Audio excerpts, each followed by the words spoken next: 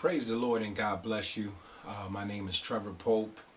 I pray that all is well with you out there on this weekend, this resurrection weekend, the weekend that we celebrate the death and the resurrection of Jesus Christ, our Lord and Savior. I just wanted to share a couple scriptures with you this weekend, if you don't mind. My thought is going to be coming out of the book of Luke, chapter 23, the book of Luke, chapter 23, verses 33 and 34, for those of you who would like to follow me in your Bible. And the scripture reads as follows, Luke 23, 33 and 34. It says, "And when they were come to the place which is called Calvary, there they crucified him," speaking of Jesus, "and the malefactors, one on the right hand and the other on the left. Then said Jesus, Father, forgive them, for they know not what they do. And they parted his raiment and cast lots." I would like to take my thought from that 34th verse when Jesus said, Father, forgive them. And we know that Jesus, he was awesome in being able to say that in the time that he was in the pain that he was going through. But we know, those of us that are saved know that he did it all for us. But I want to ask a question. Can we say, Father, forgive them? Can we have this same type of compassion for others that do us wrong, or that they would like to see us hurt or killed or just doing bad? And I want to go through this process that Jesus went through, starting in the 33rd verse. It says, "And when they were come to the place which is called Calvary." Now it says that they came to a place, and when we look at that, we can look in our own lives and understand that we come to certain places in our lives. But particularly here it says they came to a place called Calvary. Now, Calvary was also called the place of the skull, or in the Hebrew it's called Golgotha. And the word Golgotha means an experience or occasion of extreme suffering, especially mental suffering, a place of sacrifice.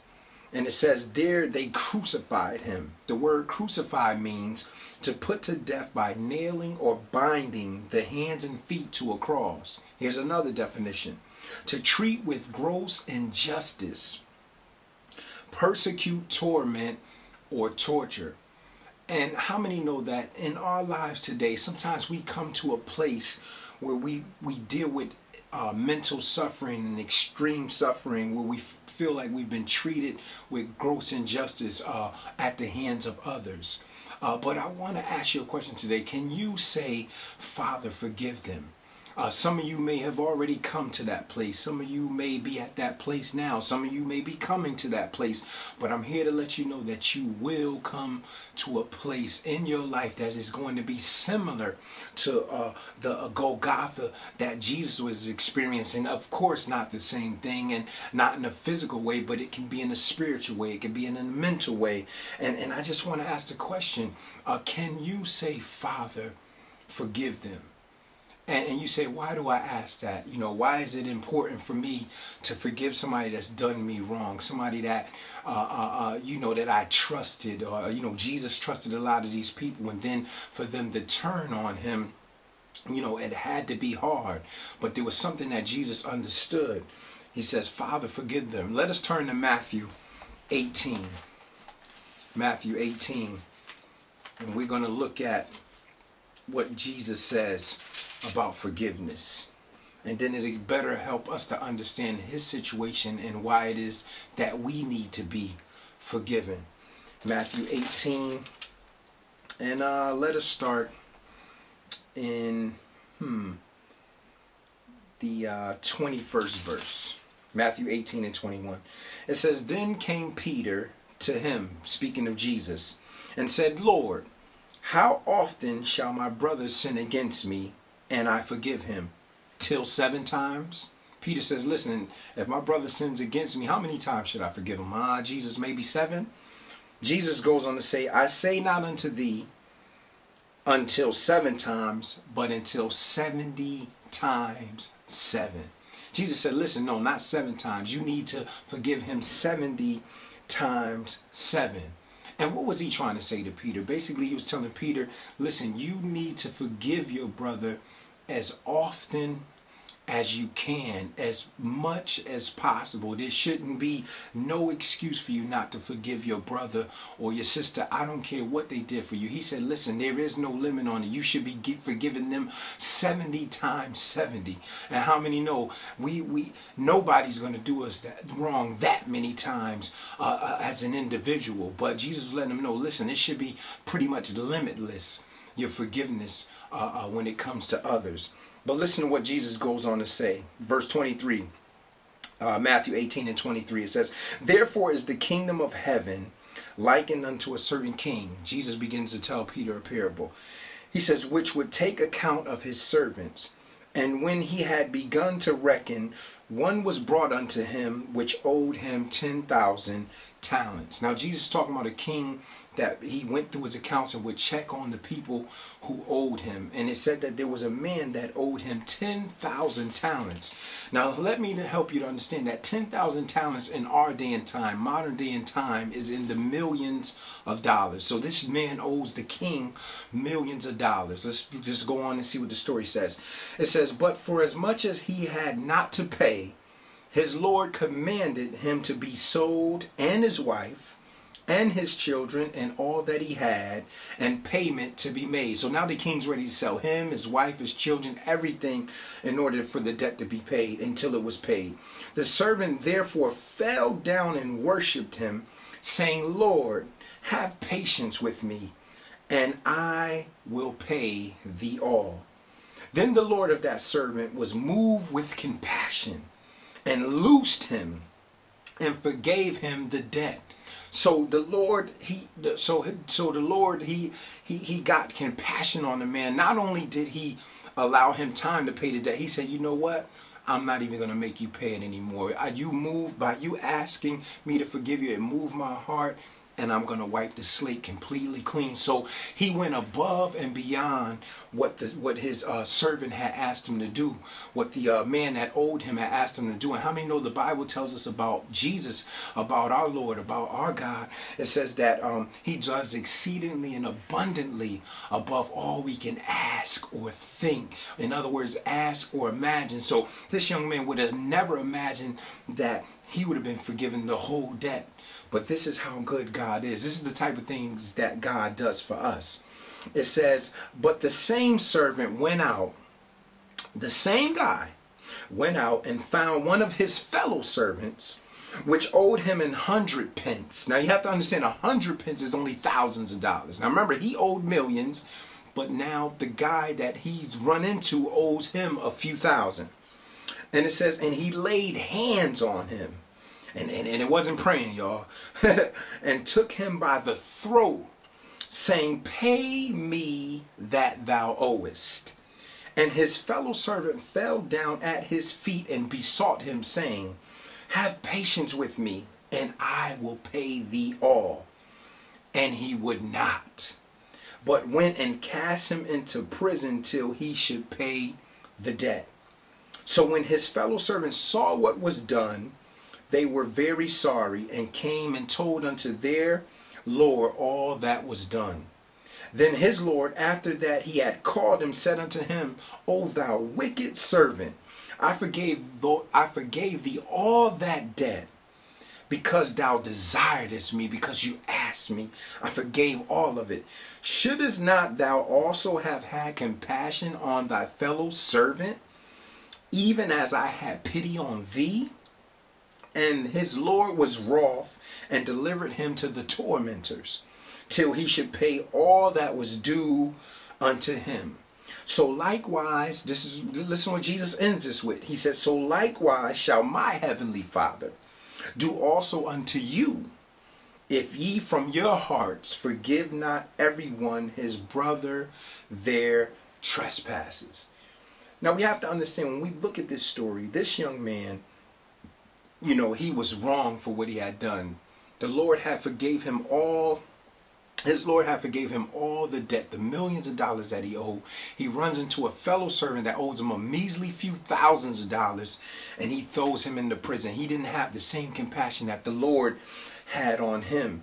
And what Jesus was saying here was, listen, the debt that he forgave us for, the reason why we're celebrating this weekend, how he laid down his life, the price that he paid for us, we could never pay it back. In other words, we don't have a right not to forgive someone else after all that he has forgiven us for. Let's just think about all the things that God has forgiven us for, all the things that we do every day in this life, saved, not saved. I mean, if we had to pay that back, it would be impossible. And it was the same here with this situation. It was millions compared to thousands, but he could not let it go. And what Jesus is letting them know in this story, that if you can't forgive your brother, then our Father in heaven can't forgive you. Why? Because you've done way much more to God than one person has done to you. You may say, oh, you don't understand what this person did to me, but you lie. You compare that to what you've done to God and the negative and the sin that you've done in this life. It just doesn't compare. So what Jesus is saying is, we don't have a right not to forgive our brothers and sisters. We don't have that right. We should forgive everyone that has done us wrong. And let's go back to Luke and see what Jesus said, because he said two things. He says, Father, forgive them. And then he goes on to say, for they know not what they do. And somebody out here, you might be saying, listen, okay, I can get with the I do need to forgive them part. But for you to say that they not know what they do, they didn't know what they were doing, I know for a fact that they knew what they were doing. You know, how could Jesus say that? He had to know what they were doing. They was purposely crucifying them. They purposely said, you know, release Barabbas and crucify Jesus. And it's just like how Jesus saw it. I see it. The person that's done me wrong, they've purposely done it. They probably planned it. They probably had it in the works. They was probably trying to figure out what's the best way to get me. But I want you to understand something. Yes, people may know what they're doing. They may, you know, they may have it out for you like they had it out for Jesus. But Jesus, he was saying it in a deeper sense. It was spiritual. He said, listen, Father, forgive them, for they know not what they do. Because some people, they could be doing you wrong and thinking that they're getting away with it, or thinking that this is the best thing to do, but they might not understand that this can come to benefit them down the road. Some might say, well, how's that possible? Let's think about the story of Joseph and his brothers. The Bible said that when they seen Joseph coming, they said, here come this dreamer now. Let's kill him and see what become of his dreams. And the Bible said that they threw him in a pit. You know, that they threw him in a pit and then dragged him out of the pit and sold him into slavery. And he went through so many changes. He went to jail. He was thrown in jail for fake accusations of rape. You know, he just went through so much. But God eventually delivered him out of that prison, and he became the second ruler of all Egypt. And the Bible says that he ends up having another encounter with his brothers later on when they came to the land of Egypt to be fed, because there was a great famine in the land. And the Bible says that they came and they reckoned themselves with Joseph, and then their father Jacob had died. And after their father Jacob died, they said, oh man, we know that Joseph, he's gonna really get us now. Our father's gone, there's nobody to protect us. But listen to what Joseph says to them in Genesis 50:19 and 22. It says, and Joseph said unto them, fear not, for am I in the place of God? But as for you, ye thought evil against me, but God meant it unto good, to bring to pass, as it is this day, to save much people alive. What Joseph was saying is like, listen, what y'all did, you did it and you meant it for evil, but God turned it around and meant it for good. He said, because he put me in a position to save your lives years later. You didn't know this, I didn't know this. He says, now therefore fear ye not. I will nourish you and your little ones. And he comforted them and spake kindly unto them. So what I'm trying to explain to you is, yes, somebody may be doing you wrong right now, and it may feel like it's unforgivable, but you don't know how God is going to use what they've done to you to be a blessing to them down the road. And some of you may say, well, listen, I don't want them to be blessed down the road. But sometimes God likes to use our lives as a testimony. Sometimes people need to see the wrong that they've done by the love that we show them in spite of what they've done wrong. Amen? It's not about us. This is not about us. This is about showing forgiveness, forgiving them the same way he forgave us. If God held us to the standard of the things that we've done to him, none of us would be alive. But how many know if we go to God boldly and say, God, forgive me, God forgives us. No questions asked. The Bible says that he takes that sin and he throws it in the sea of forgetfulness, never to go fishing for it again. It's over and done with. And God said that's what we need to do for our fellow brothers and sisters. But how many know sometimes we can't see down the road. We don't see that there's a deeper plan in forgiving one another. So just remember that one person that done you wrong, you know, God may want you to forgive them and he'll deal with their heart. And maybe you can turn around and be a blessing to them down the road, and they can be a blessing to you. Because see, his brothers, by Joseph having this attitude, his brothers saw Christ. They saw what the mercy of God is really about, because they did him dirty. They did him wrong. But thank God that he had forgiveness in his heart, because he was able to fulfill the purpose that God had for his life. He was able to be the second ruler of all Egypt, be blessed with a wife, blessed. He was just blessed beyond his imagination. Why? Because he had forgiveness in his heart. He was able to forgive how God has forgiven us. Amen. And one more point that I wanted to make. Let's look in the book of Job, and we'll be closing over there. The book of Job. But I hope somebody's getting this out there. Forgiveness. We're dealing with forgiveness. Because forgiveness is so powerful. Forgiveness robs a lot of us. Unforgiveness robs a lot of us of getting to the place where we need to be. Because sometimes holding on to unforgiveness could keep bitterness in your heart. It can keep you holding on to a grudge. Somebody may have passed away 10, 15 years ago. We're still holding on to something that they done to us, and it's hindering us from getting to the place where God would have us to get to. But let us read in the book of Job. And we're going to be looking at Job 42. Let's start in the 7th verse. Amen. 7th verse. Job 42 and 7. It says, And it was so, that after the Lord had spoken these words unto Job, the Lord said to Eliphaz the Temanite, My wrath is kindled against thee, and against thy two friends. For ye have not spoken of me the thing that is right, as my servant Job hath. Now you have to understand that these were some of Job's friends, and when Job was going through his turmoil, he was going through what he was going through, they were speaking negative about him, against him, about God. And it says, Therefore take unto you now 7 bullocks and 7 rams. And now God is telling them to do these things. And go to my servant Job, and offer up for yourselves a burnt offering. And my servant Job shall pray for you. Now understand, these are the ones that was doing him wrong all this time, speaking against him. God says, listen, bring a burnt offering to him, and Job is going to pray for you. It says, for him will I accept. In other words, God said, only thing that's going to help y'all is Job praying for you. That's what I'm going to accept on your behalf for what you've done. He says, lest I deal with you after your folly. If he don't pray for you, I'm going to deal with you. And that ye have not spoken of me the thing which is right, like my servant Job. So Eliphaz the Temanite, and Bildad the Shuhite, and Zophar the Naamathite went and did according as the Lord commanded them. The Lord also accepted Job. And the Lord turned the captivity of Job when he prayed for his friends. Also the Lord gave Job twice as much as he had before. Now there's a couple keys here. God tells them, listen, take this burnt offering to Job, and he's going to pray for you. Only his prayer will I accept on your behalf, unless I will have to deal with you.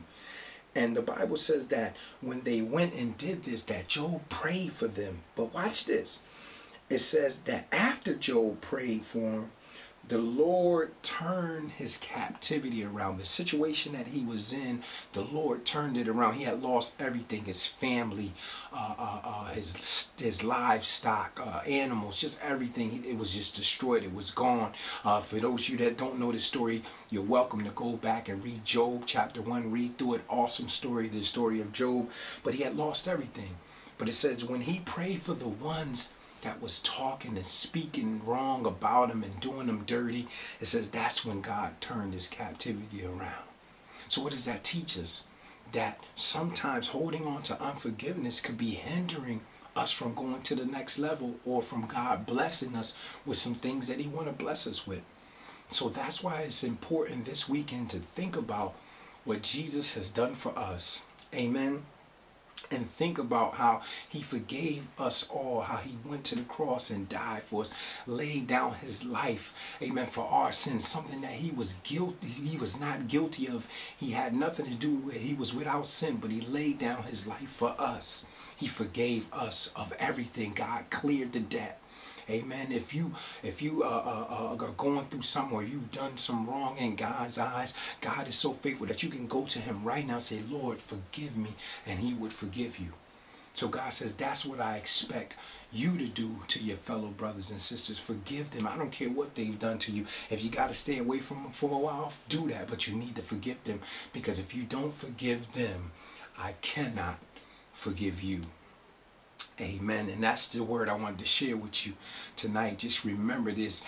You know, when you come to that place, remember what Jesus did when he came to that place, and how he said, Father, forgive them, for they know not what they do. Because remember, we said you don't know how you're going to be a blessing to that person that did you wrong down the road, because God may deal with their heart and may be dealing with their heart. And we don't know if God is trying to get something to us that unforgiveness is holding back. Amen.